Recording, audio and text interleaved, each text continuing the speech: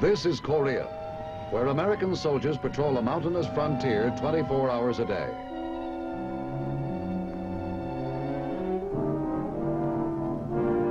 A few short years ago, this rugged Asian peninsula was the scene of some of the hardest and most bitter fighting of modern times, when United Nations troops defended the free world against the North Korean communist aggression.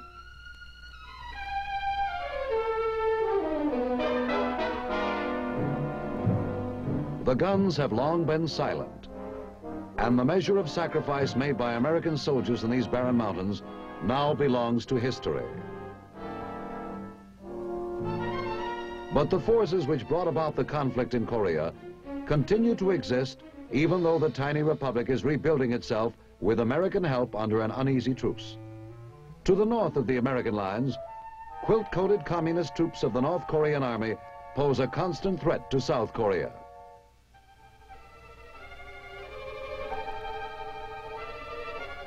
Each lonely patrol along the truce line represents another investment in the maintenance of peace and the continuance of freedom below the 38th parallel. The presence of American soldiers helps guarantee the security of the entire free world as well.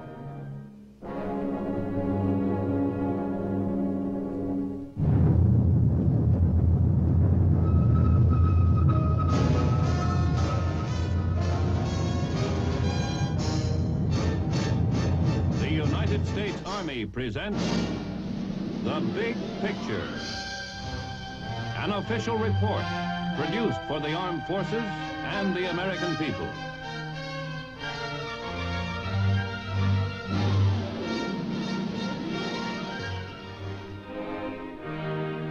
Korea today is a symbol of the United Nations' determined resistance to the threat of communist military aggression. Every day, United Nations delegates deal with new problems posed by Red attempts at territorial expansion.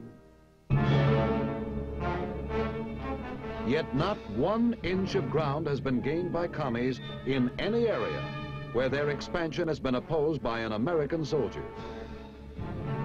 Fighting in Laos during the summer of 1959 resulted from communist guerrilla activity. This kind of indirect aggression has been favored by some communist leaders since their lack of success in Korea and elsewhere.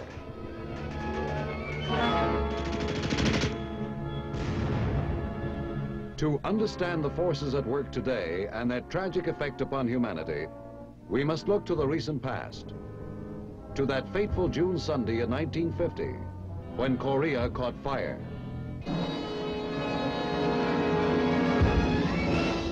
Red armies swept down out of the north, determined to unify Korea under a communist banner by force of arms.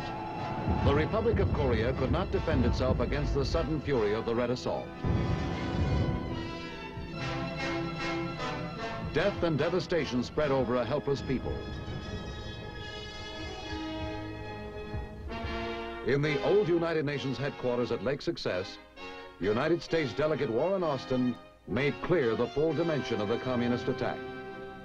Whose troops are attacking deep in somebody else's territory? The North Koreans. Whose territory is overrun by an invading army? The Republic of Korea's. Who is assisting the Republic of Korea to defend itself? The United Nations, with the support of 53 of the 59 members. Who has the influence and the power to call off the invading North Korean army? The Soviet Union. Who is responsible for the bombing and bloodshed that inevitably ensued from the fact of aggression? The North Koreans and those who support them. Who then can stop the bombing and the bloodshed? The North Koreans and those who support their aggression. What member of the Security Council is supporting the North Korean regime in the Security Council? The Soviet Union. Who then is supporting the United Nations Charter and really working for peace? The 53 members of the United Nations who are supporting the Republic of Korea. Is the Soviet Union one of the 53? No. Swarms of enemy soldiers outnumbered desperately fighting American units sent in to stop the aggression.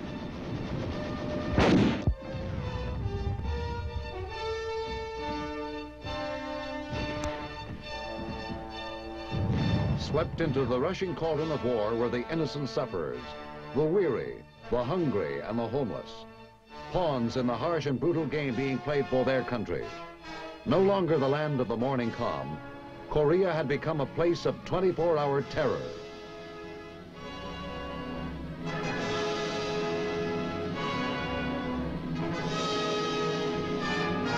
The South Korean economy was shattered. Nothing and no one was left untouched by the harsh, bitter reality of war.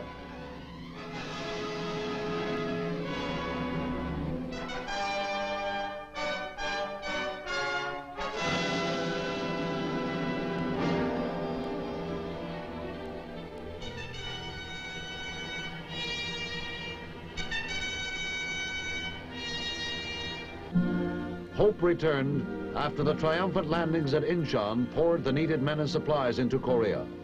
But even success exacted its price, often from the innocent.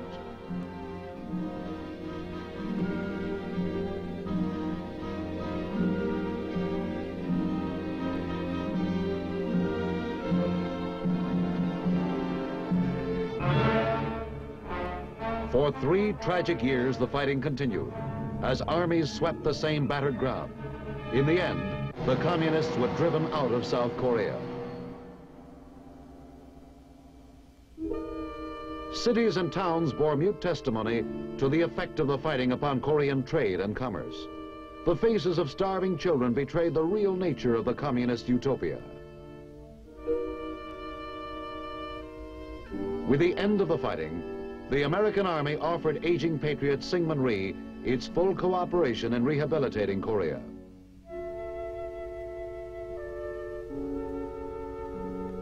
There were many disillusioned by the conflict and uncertain of the future. Poverty and disease, the camp followers of war, were everywhere.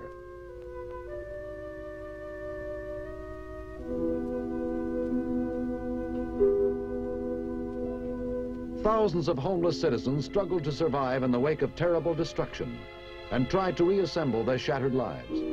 The Republic was a shambles. Property damage as a result of the communist invasion was so extensive, accurate estimations were impossible.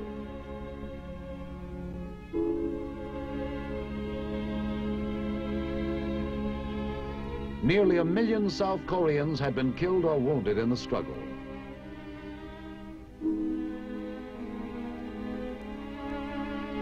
Thousands of children were left to wander the rubble-strewn streets unfed, unprotected.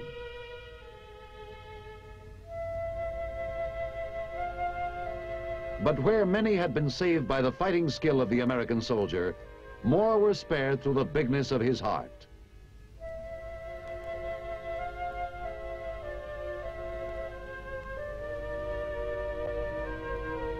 In makeshift orphanages, built by soldiers and supported through their contributions, thousands of tragic victims were clothed and cared for.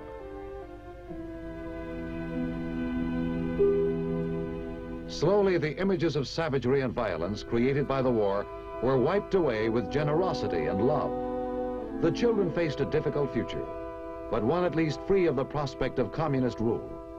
Though they could not have understood, they could indeed give thanks for the clothes, the food, and the kindness which American soldiers gave so freely.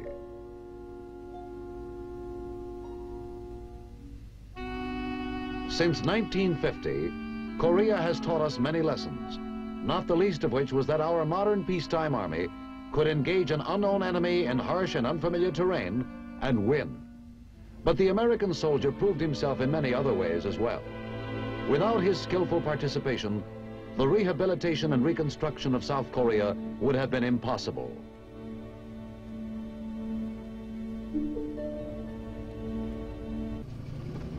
In the wake of the combat forces, soldier specialists undertook the monumental task of rebuilding the devastated country. Roads and bridges were repaired. As quickly as possible, transportation and communications arteries behind the lines were re-established. It was no longer enough for the United Nations simply to repel the invader. Housing, public buildings, businesses and transportation facilities had to be patched together or constructed from scratch. The Korean railroad system had to be rebuilt and extended.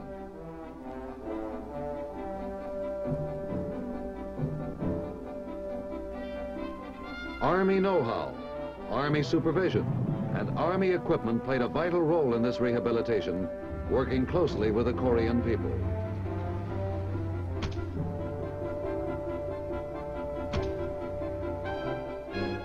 Just as important was the creation of a new Republic of Korea Army. The small force which was available for Korea's defense prior to the outbreak of the fighting is a part of history. Thousands of inexperienced young men have been trained by battle-seasoned American and Korean soldiers and turned into a smooth, well-drilled modern army equipped with American weapons.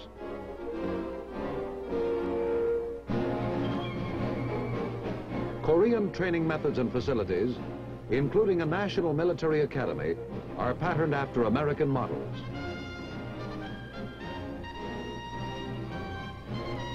Today, the ROK Army is one of the world's finest, standing shoulder to shoulder with our own as a deterrent to future communist aggression. The total destruction in Korea was enormous and took time and cost money to rebuild. All too often, the people were helpless to help themselves. If a school was bombed out, classes were simply held outdoors until some shelter could be found. The future belonged to the young, but there were times when it appeared a grim one indeed.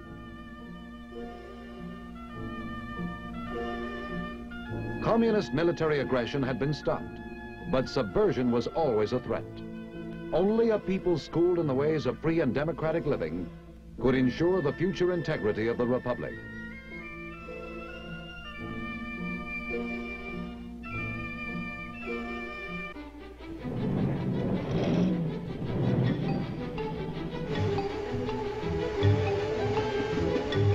The American Army was and is an important teacher. In the spirit of an old-fashioned Yankee barn raising, an entire division made possible a handsome new school at Kapyeong.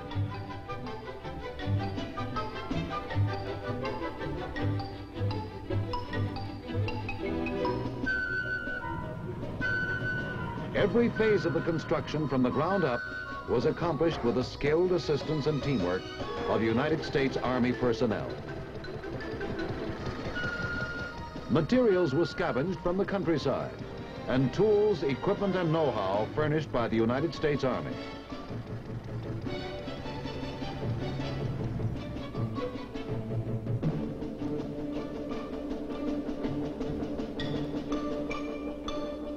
Contributions in time and money from hundreds of soldiers made the project possible.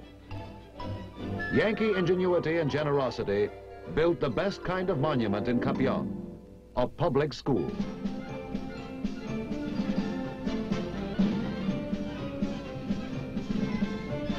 At the building's completion, a parade was held, and in the short ceremony which followed, the Americans turned over the school to a grateful town.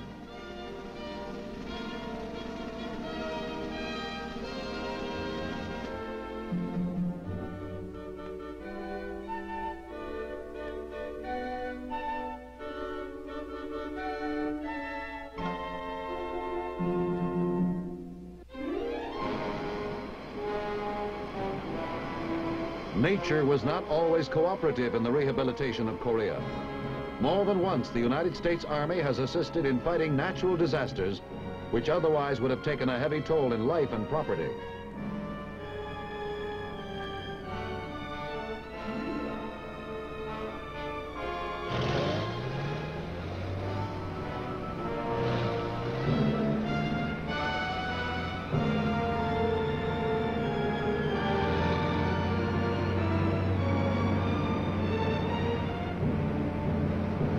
Today, flood control programs form a part of the vast development plans in the tiny republic. Such prevention is considered essential to Korean growth and stability.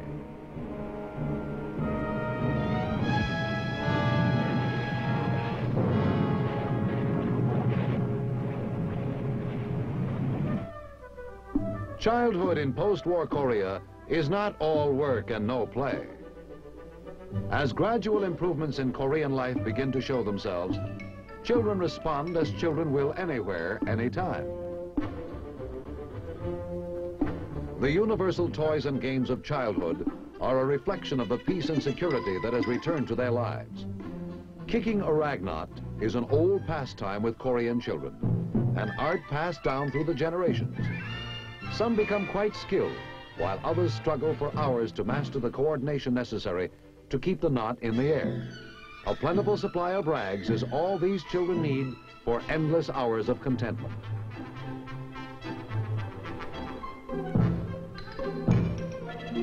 It isn't really a game for soldiers, as the mirth of these youngsters makes abundantly clear. For the not-so-lucky children, each year at Christmas time, soldiers in Korea introduce a figure familiar to every American child.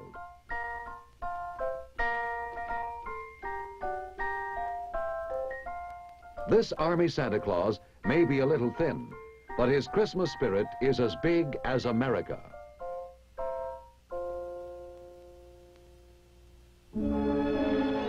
A noted Korean scholar said in the darkest days of the war, "The light that has long burned in the hearts of my people is nearly dimmed to extinction.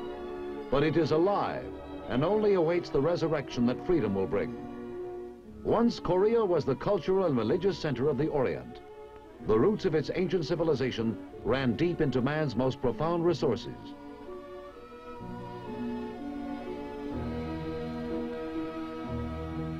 Its arts and sciences were admired, envied and copied even by China and Japan.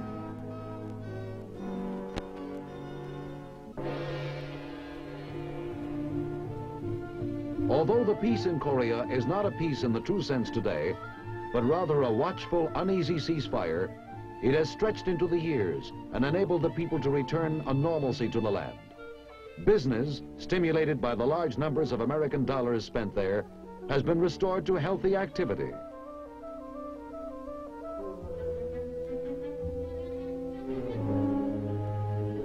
In Seoul alone, many millions have been spent upon building reconstruction and basic city services.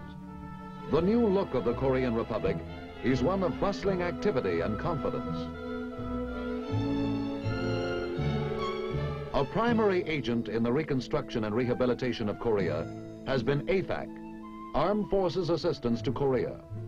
A broad program of aid extending to many levels of the Korean economy, AFAC has been instrumental in helping to change the face of war-scarred Korea. Office buildings and commercial centers, public buildings and warehouses, colleges and libraries have been constructed with American help. Many millions of dollars have been spent in Korea since the war's end to give the Koreans a foothold on the future.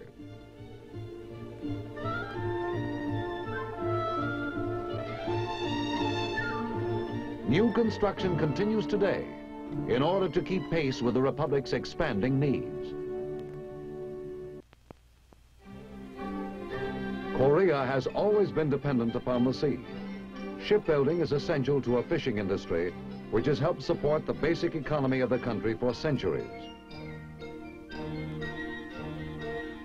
Today, the fishermen of Korea, free to move without incident in coastal waters, once more fill the market stalls with food from the sea.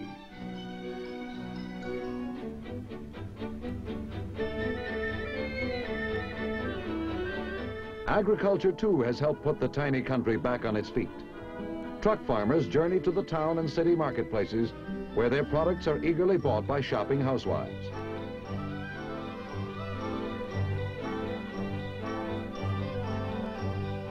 But the ancient customs are observed, the ancient ways followed even in relative prosperity.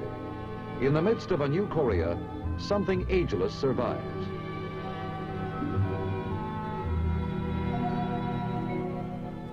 Small industry and handcrafts have long furnished a livelihood for many Koreans. Such enterprises flourish in the outlying villages and small cities. All that is needed for this type of craftsman is a good source of clay and his skill.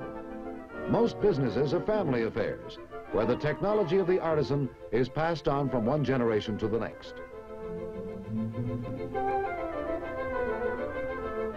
In such a country, nothing can be wasted. In this glass factory, tons of broken glass furnish the basic raw material. The South Korean Republic has had to work particularly hard to develop its own industrial potential in recent years. With generous American help, small industries have been expanded and new ones launched.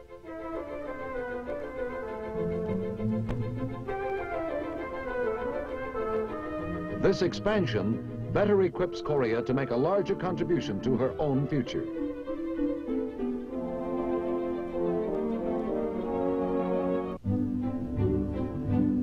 Korean women have become important to the new industrial development and rehabilitation of the country. During the war, many learned useful trades while their men were fighting. Today, they provide a large source of the skilled labor needed by the light manufacturing industries in Korea.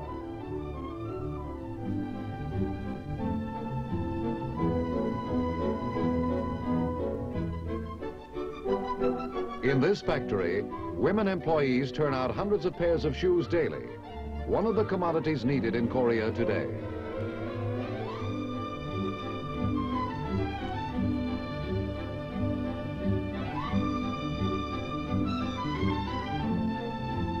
In many similar plants, items essential to the everyday lives of a free people are now manufactured in sufficient quantity to put on sale at low prices. After the elaborate handwork is finished on these rubber shoes, they will be vulcanized in an oven, made possible through American aid. The rapidly expanding textile industry, too, makes use of women's skills.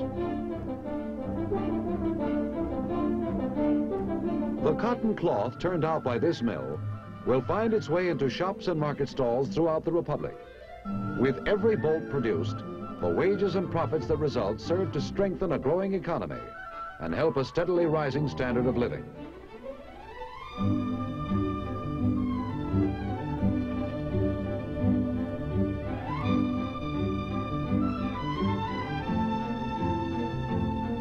Heavy industry, too, has benefited from American assistance. Whereas communist troops stripped much of the machinery and industrial equipment from North Korea, the American Army has helped the South Koreans to take on an increasing production task with each passing year.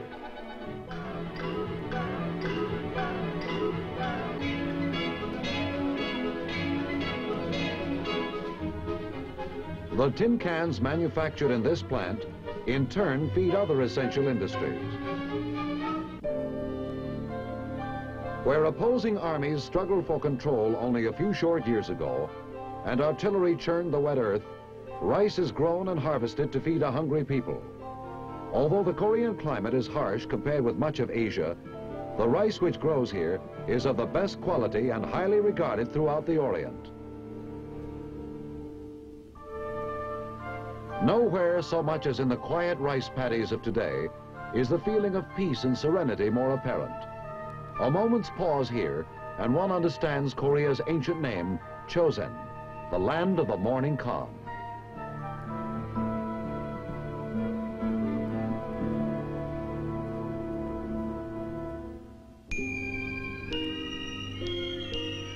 In the mountains to the north stands the reason for the serenity. Stretching across the narrow peninsula for 151 miles along a well-forged defense line are the last outposts of freedom, the forward positions of the United States Army. Here on a remote hilltop overlooking the demilitarized zone which separates United Nations forces from the communist armies and North Korea from the Free Republic of Korea, soldiers of the 1st Reconnaissance Squadron 9th Cavalry stand guard. Constant surveillance of any communist activity across the valley is necessary, and the soldiers report anything they see. They also keep notes for a detailed record of the time they are on watch.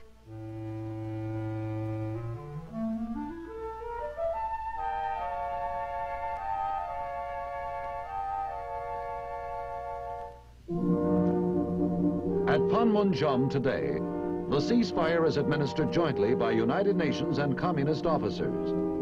5 high-ranking men from each side compose the 10-man military armistice commission. Theoretically, it is their job to iron out any difficulties arising from violations of the ceasefire agreement. In actual truth, no single difference of opinion has ever been settled through negotiation.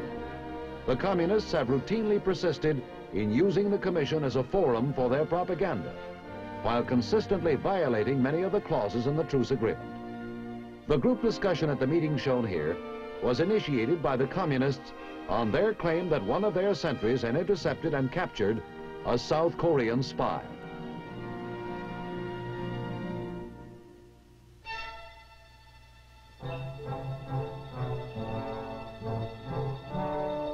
In order to determine the facts of the situation, if at all possible, a joint observer team, also composed of officers from both sides, journeys to the scene of the alleged violation. There they are expected to gain as much first-hand information as possible before reporting to the Commission.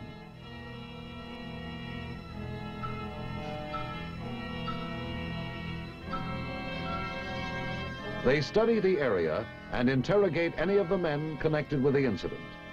In this case, a well-coached communist sentry furnishes more than enough information.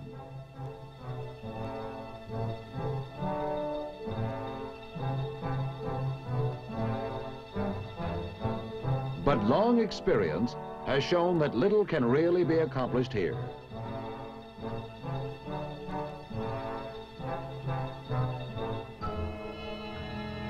To all realists along the truce line, it is clear that our best hope for peace lies in our image of strength. And Korea today, with her growing prosperity, is a vital part of that image.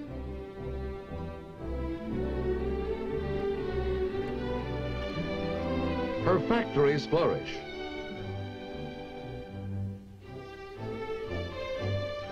Her food harvests are abundant.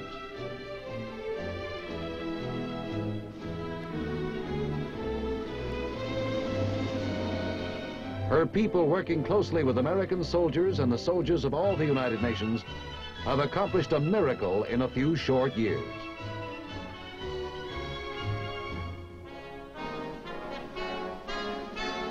Her defenses, supported by American troops, are strong and ready. The American soldier guards Korea. Superbly equipped and hardened by long training, he watches and waits. He guards Korea, but he guards the city limits of every American community as well. The Big Picture is an official report for the armed forces and the American people.